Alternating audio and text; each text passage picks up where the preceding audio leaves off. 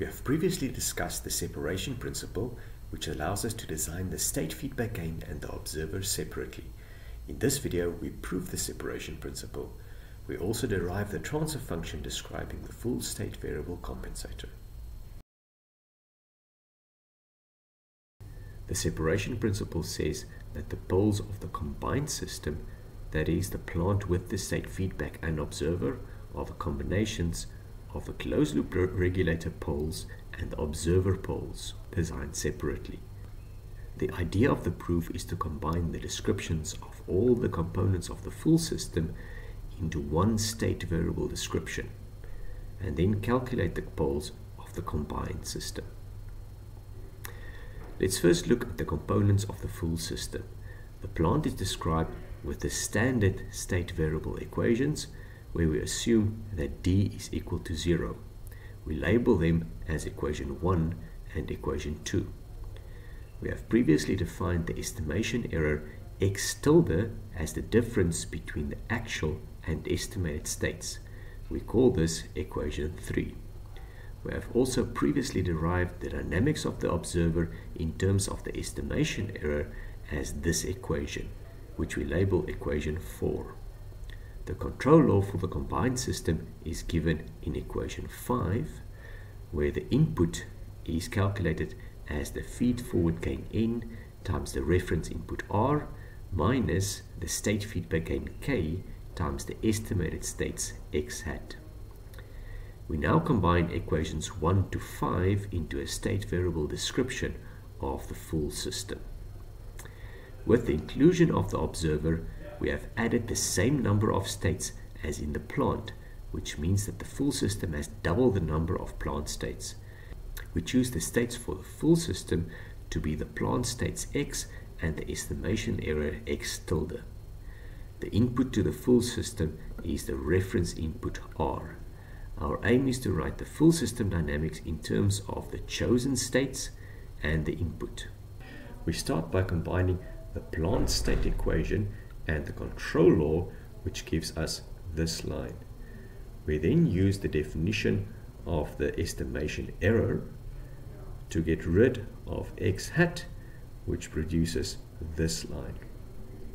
After gathering the terms with x, we get this expression, which we call equation 6. We now combine equation 6 and equation 4 into a single matrix equation, where equation 6 forms the first line and equation 4 forms the second line. When we look at this equation, we see that we write the derivative of the full state vector as a square matrix times a full state vector plus a column vector times the input to the full system, which is the standard state equation format, with this being the A matrix and this being the B vector of the full system. Since we've described the full system in state variable format, we can easily calculate the poles of the full system as the solution to the determinant of SI minus the A matrix of the full system and set it equal to 0. After combining the two matrices in the determinant, we get this expression.